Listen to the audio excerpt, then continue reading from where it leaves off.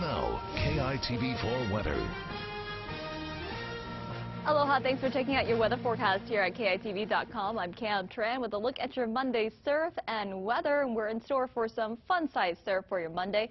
Flat conditions for the north and west shores, about 1 to 3 footers for your south and east. We are expecting a small south swell to roll in Tuesday, Wednesday, and a tiny west-northwest swell to roll in late in the work week.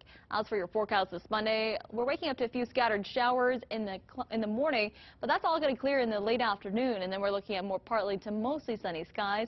A high of 88 degrees expected today for Honolulu, with those trades coming in about 10 to 15. That's going to make it feel a bit warmer in the 2 o'clock, 3 o'clock hour. By tonight, we're going to cool down to 74 degrees under partly cloudy conditions, so we could see another round of showers overnight tonight, and trades coming in about 10 to 15. Have a good one.